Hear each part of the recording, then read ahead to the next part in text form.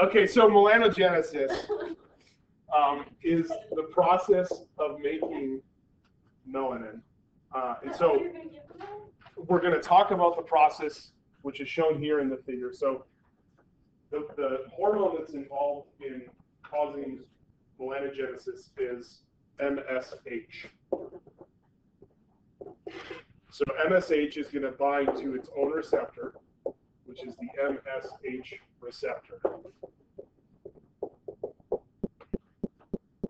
Now, the MSH receptor is actually got several different subtypes.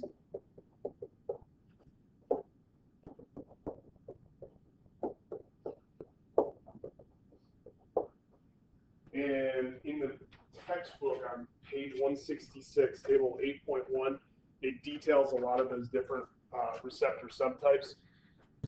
The receptor subtype for melanogenesis is going to be the MC1 subtype. And so we're going to hone in on MC1 since we're talking about melanogenesis. So melanogenesis is going to occur in skin melanocytes.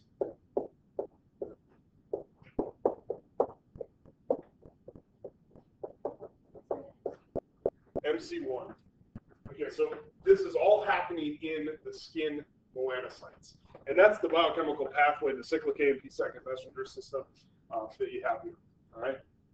So you basically already should know the ins and outs of a generalized cyclic AMP system. So once the receptor is bound, the MC1, it's actually a G-linked protein receptor. So we're going to activate a G protein that then activates adenylate cyclase. We have cyclization of ATP into cyclic AMP. And then we lead towards this cell response. So that's what's happening down here in this figure, is what's happening after protein kinase A is activated in the presence of cyclic AMP. So the cell response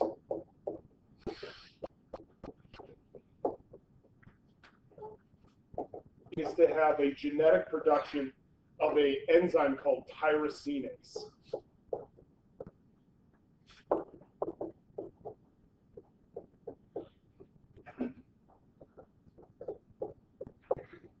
Tyrosinase. So what tyrosinase does is it's actually going to act in its production on converting tyrosine to dopa, and then dopa to a molecule called dopaquinone. So using tyrosine as a starting product, tyrosinase enzymatically converts that tyrosine to dopaquinone, and it goes through dopa, which is a precursor also to dopamine.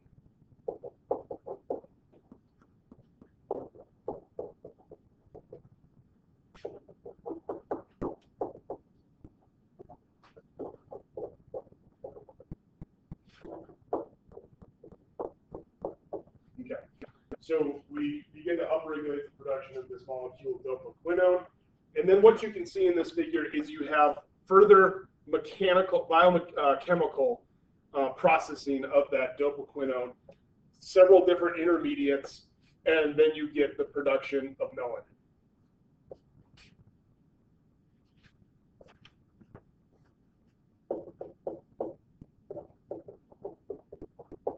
So we have further biochemical synthesis.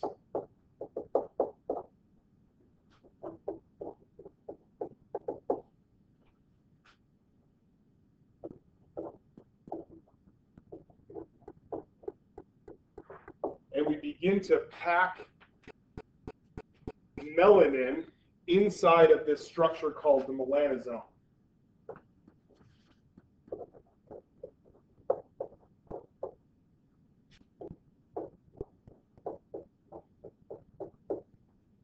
And so the melanosome is a vesicle that contains melanin, which is a pigment molecule. Now, melanin is used to change colors in the skin. And in a lot of a lot of cases, it's actually going to be put over the nucleus to protect that nucleus from incoming UV radiation from the sun. And so the melanocyte produces melanin, and then melanin has to be delivered to other cell types, especially within the epidermis. And so we have a melanosome, basically a vesicle packed with melanin, and it gets released. It probably is happening through an exocytotic mechanism, but the driver of that exocytotic mechanism, how it's initiated, is actually kind of fuzzy.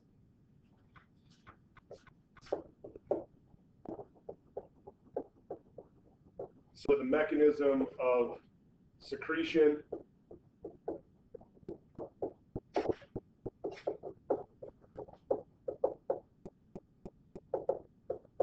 is fuzzy, but it's probably acting through what is labeled as a cytochrome mechanism, which is a basically cell-to-cell type signaling system.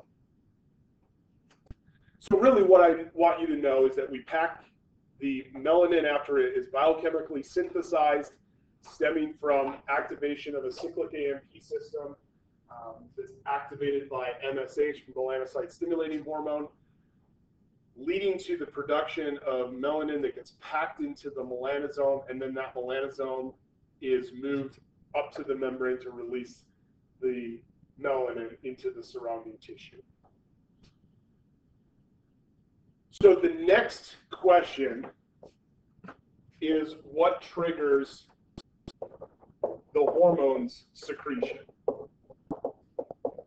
So we now understand what happens when MSH is present. We produce melanin, but what controls MSH secretion?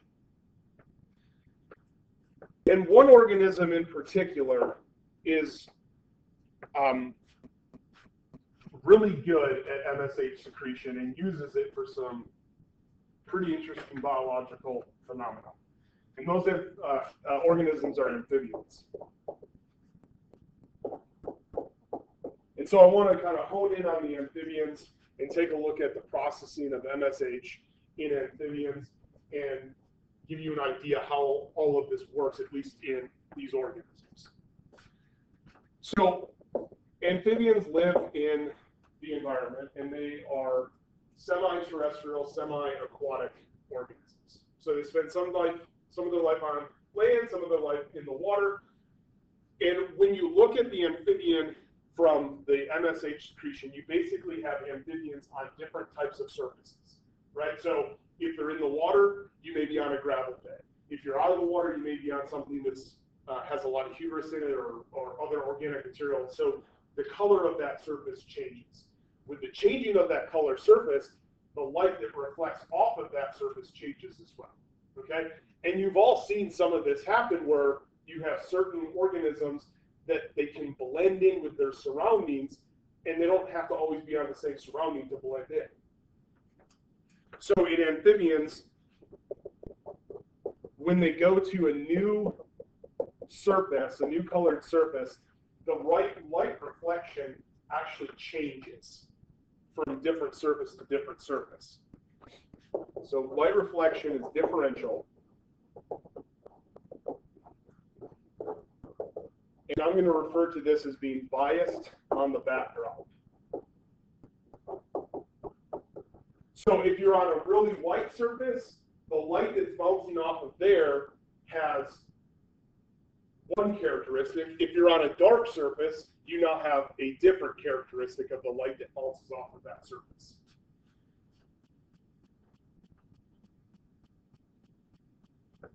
Now, one of the things that happens with light reflection is you have an angle of refraction. Okay. Now, what this means for the amphibian who's sitting here on a surface is as the light bounces off, it hits different parts of the eyes. It comes into the eyes of the amphibian in different directions.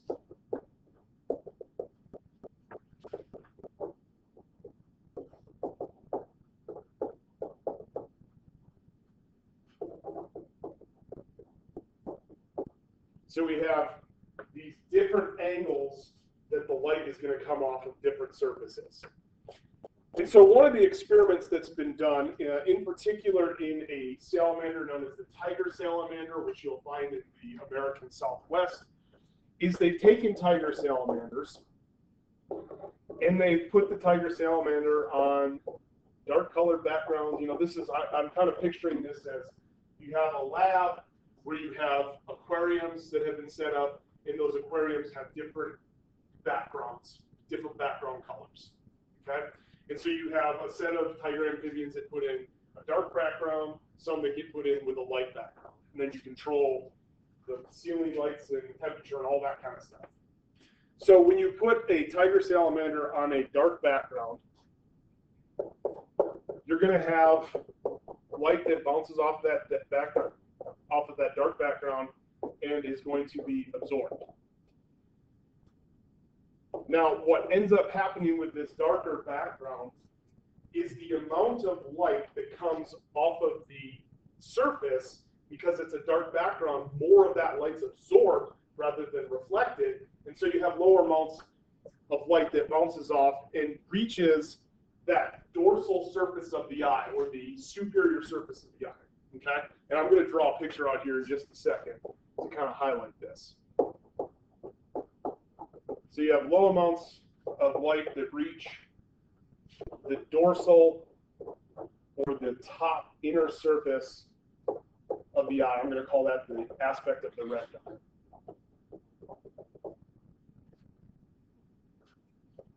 Now, the other thing that you have going on both in the experimental setup and then also out in the wild conditions is you have light coming down from above, from the sun. So you have light that comes down and bounces off of the surface and reaches the dorsal surface of the eye, and then you have the light coming down from the sun, and that's going to reach the bottom portion of the eye.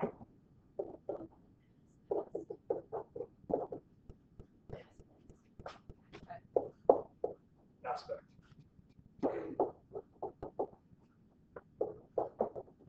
So from our light source overhead, we also are going to have high amounts of light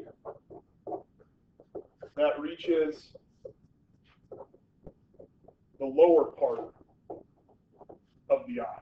Okay? So what we're going to need to do here is we're going to need to keep track of the light as it interacts with the dorsum and the lower part of the eye.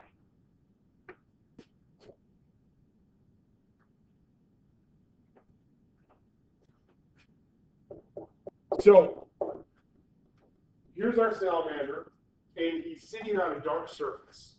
If I'm trying to evade predators, if I'm trying to survive in a natural wild environment, what type of color do I want to probably be in this scenario?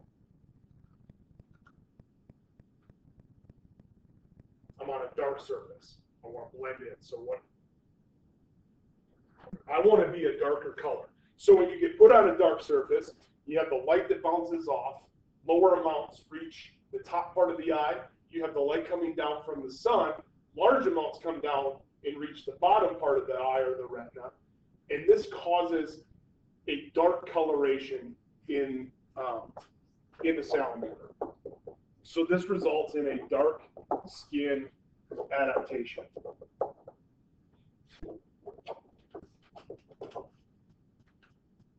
All right, so now let's take that same salamander that's been adapted to the dark and put that salamander on a light surface.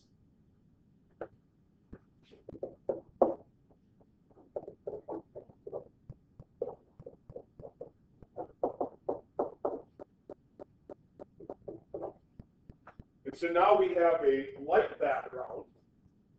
Now the light that comes in and bounces off, less of it is absorbed and more of it is going to reach the dorsum of the eye, of the retina. So we're still going to have light that's reflected, but now as compared to our dark background, we have much larger amounts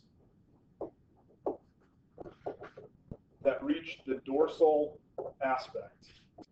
The dorsal aspect of the eye.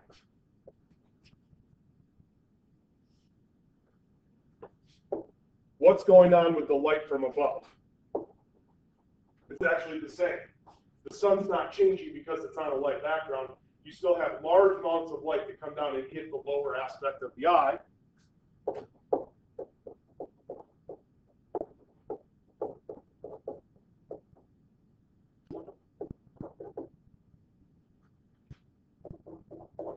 And so now these two different surfaces, which, by the way, we're going to find out are neurologically connected.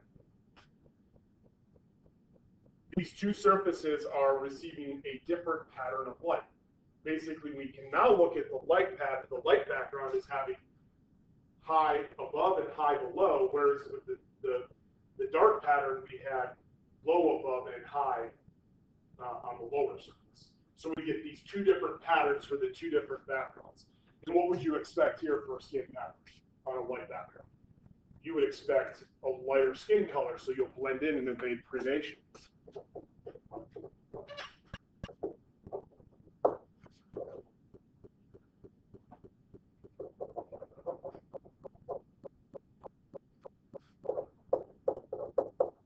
So with this pattern of light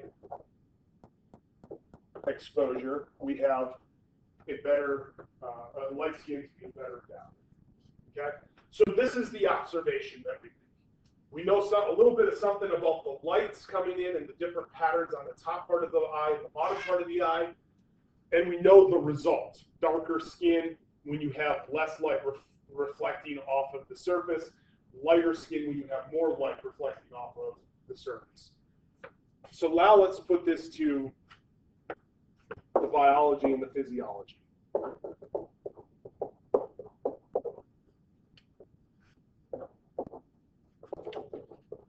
So to get from the different reflective conditions between our two backgrounds, leading towards changes in skin color, we're going to control this by a neuroendocrine reflex. And I want to draw this out for you so that you can see this neuroendocrine reflex. Okay? So this is our surface.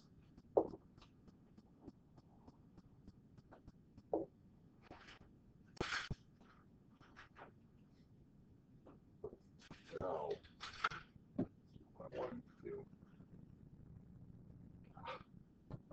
Hold on.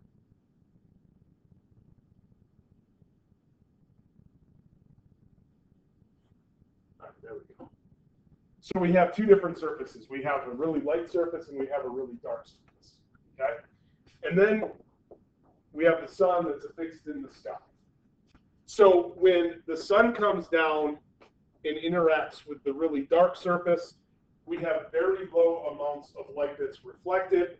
When the sun comes down and interacts with that white surface, you have a lot of light that bounces off. Okay? Now over here, if this is the eye, okay, so this is the eye of the organism, we basically are looking at two patches of retina. Okay? So you kind of have the dorsal aspect and the caudal, or rostral. Actually, probably should be, let's go with rostral. So dorsal and rostral. Okay, so basically top and bottom. Okay? And so when the light comes in from what's being reflected, we have a lot of light that reaches this aspect of the eye here, the dorsal aspect, not as near as much that reaches on the dark condition. Now from the sun, in both conditions, I have a lot of light that reaches the rostral or the bottom portion of the eye. Okay? So this is basically everything that we just described here. We know that this is going to result in light colored skin. This is going to result in dark colored skin. So extending from the eye, we have neurons that extend from both of these areas. Oops. We have neurons that extend from both of these areas.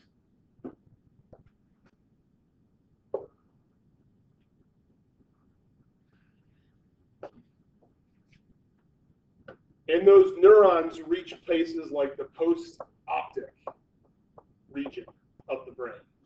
Okay? And so that post-optic region of the brain, we then have neurons that run down to the pituitary. And in this case, because it's amphibians, it's actually going to be the pars intermedia. And in the pars intermedia, so this is our section of tissue. Pars intermedia. I'm going to have cells that are called melanotropes.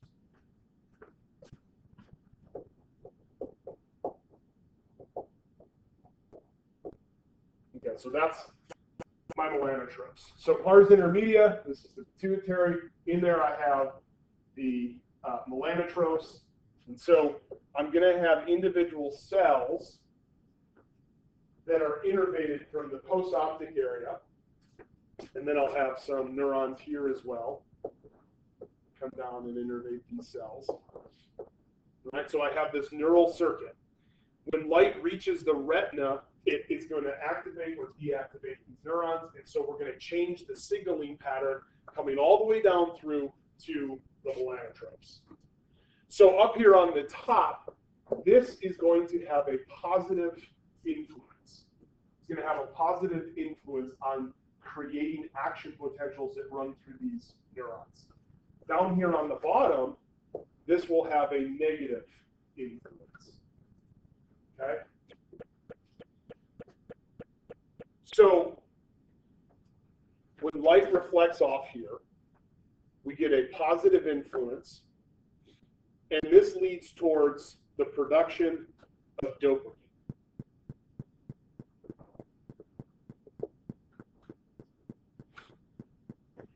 So this is for the positive pathway here. We lead to the production of dopamine. When we have high levels of dopamine, that means that we have high levels of activity coming from this neuron here. And if we trace it all the way back, we get to this light-colored surface. So dopamine is actually going to inhibit the melanotropes and prevent those melanotropes from producing MSH. So no MSH.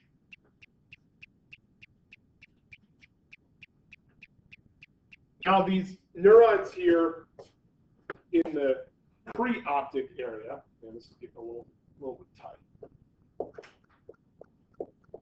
Okay, so we have pre-optic neurons here. They will actually produce acetylcholine when they are activated. That'll be the neurotransmitter that gets released. And acetylcholine, when it is produced, causes the melanocytes to begin to produce MSH. And so that will have a positive influence on the production of MSH from the melanotropes. Okay? So with the sun, we get high amounts of light that gets produced. That has a positive influence here on that dorsal aspect. Action potentials run out, causing post-optic neurons to release dopamine. Dopamine inhibits MSH production. So we end up with a light-colored skin. When we're on a dark surface, we reduce that activation there so that post-optic neurons begin to produce less dopamine. The reflection coming, or the direct sunlight on the bottom portion of the eye causes those preoptic neurons to begin to produce acetylcholine, and that acetylcholine interacts with the MSH, causing, or with the melanotropes, rather, the cells that produce MSH, causing those to upregulate MSH. Clear as mud, right?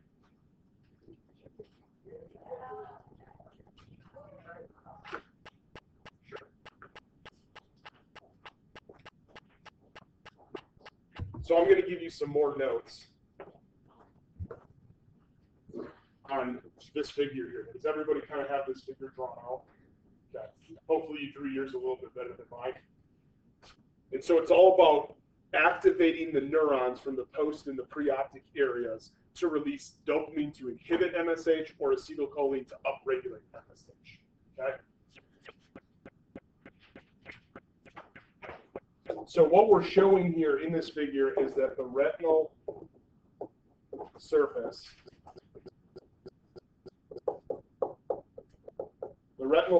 is innervated.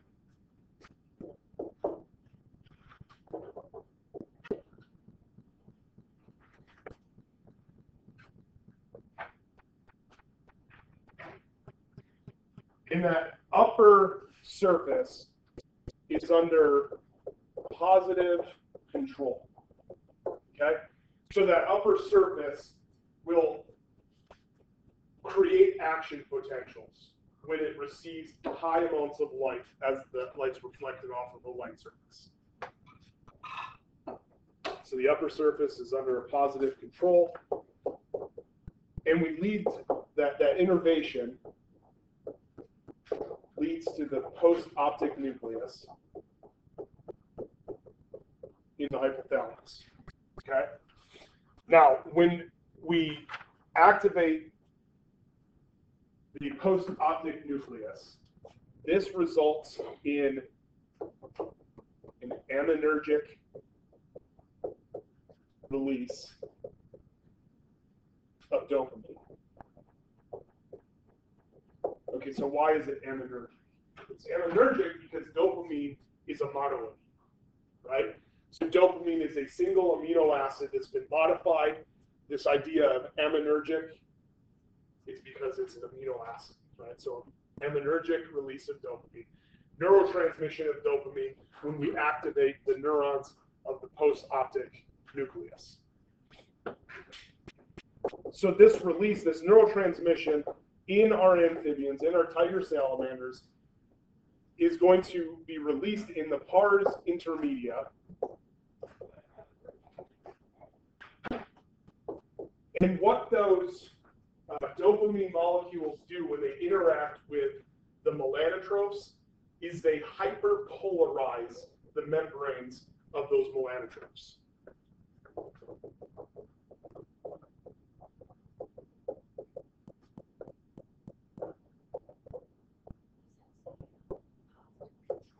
Yes, it's under a positive control. That just means we activate the post-optic nucleus. And when we activate the post-optic nucleus, those neurons release dopamine. That dopamine interacts with the melanotrophs at the pars intermedia of the pituitary, and they are hyperpolarized, meaning they become more negative. So it's harder to trigger those to respond to a stimuli. And the result here is for MSH to not be secreted.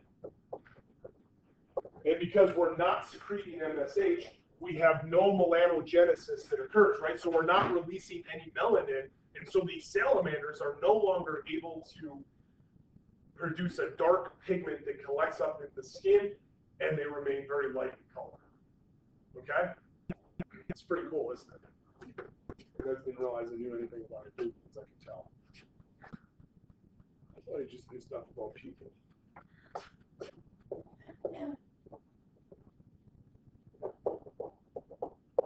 The lower aspect of the retina is under a negative control.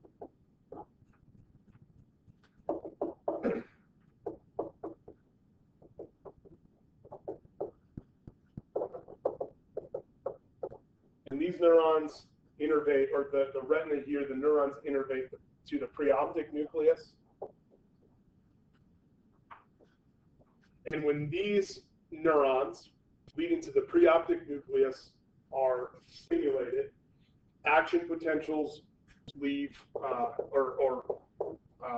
the release or cholinergic release of acetylcholine.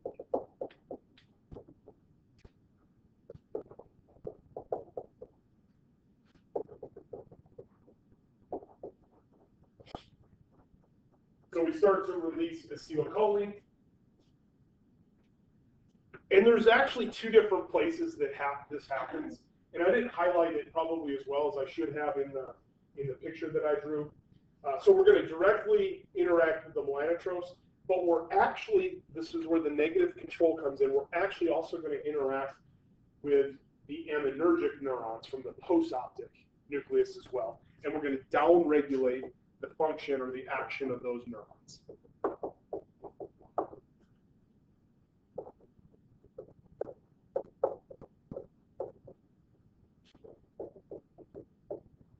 So we're going to begin to inhibit dopamine release.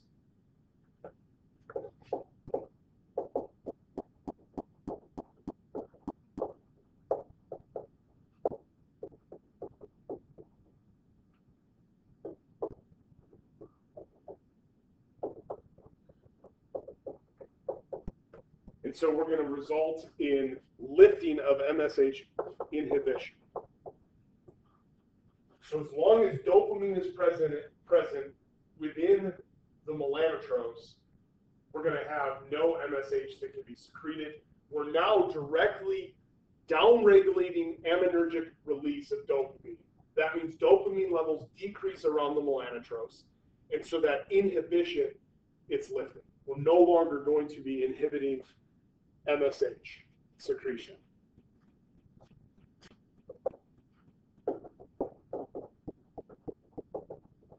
And so MSH is secreted.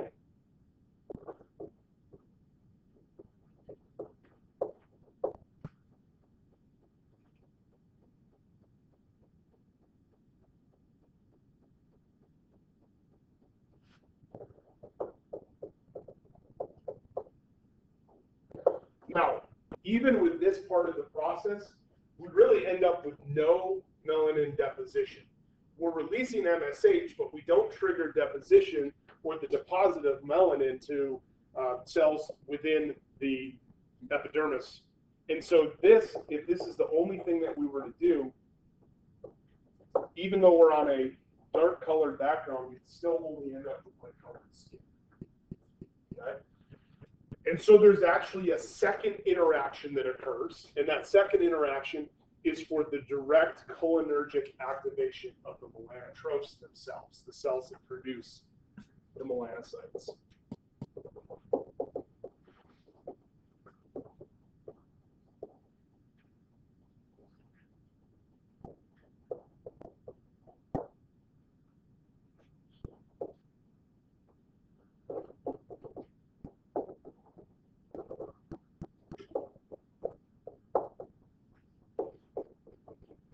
So we begin to inhibit the dopamine signal, and then directly with the melanotropes, we override the dopamine signal. What you'll remember is that when dopamine was present, it hyperpolarized the melanotropes. We're now going to begin to depolarize.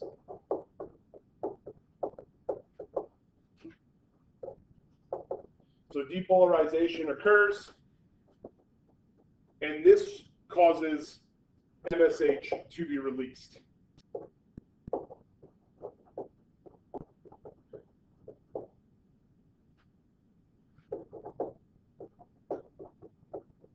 And then we activate this mechanism over here, leading towards the secretion of the melanosome, and we end up with melanin deposition.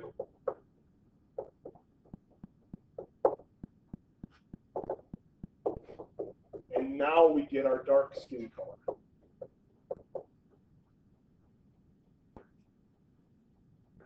So now it begins to collect up to the epidermis of the amphibians, and as it collects up, they become darker in color and blend into that dark background.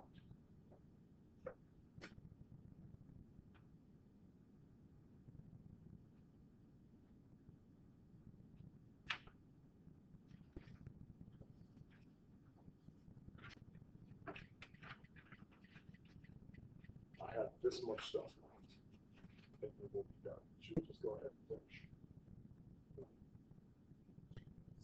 Chapel starts in 5 minutes. Y'all go to chapel. Yeah, I have to do that. Yeah, otherwise you have to write a paper. Then that's going to start doing it again. Next year there'll be a fee added to your account. How 2 weeks ago I was. who's in charge?